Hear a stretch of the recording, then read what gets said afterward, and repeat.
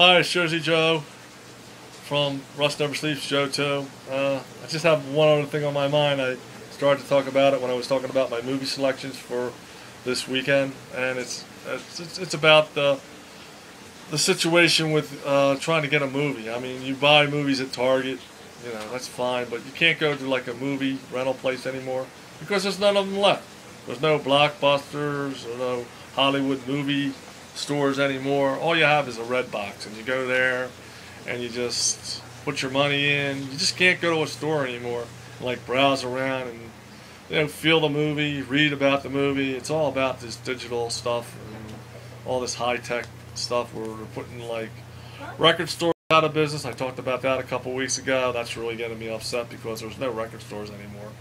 All you do is have Kmart's and Targets, and all they have is top 40 music and movies, and there's no store where you can go.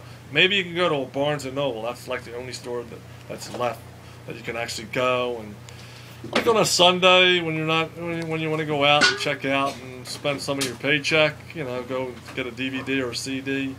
That's really the only place you can go to is a Barnes and Noble, because unfortunately Borders went out of business, and I really enjoyed that store, but that's a whole nother story for a whole nother time.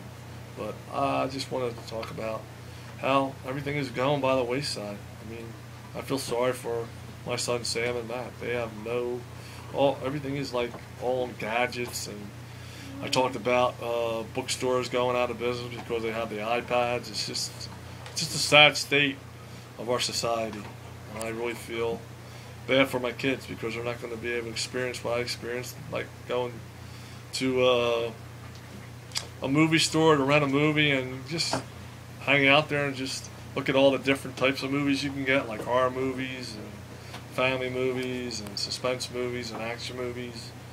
You just don't do it. You just go to a machine now and put your money in, and they really don't have a big selection. All they have is the top 40 movies that are on the market right now. And it's a shame. I just wanted to put that out there. So this is Jersey Joe from Rust Never Sleeps, Joe 2, signing off. Peace.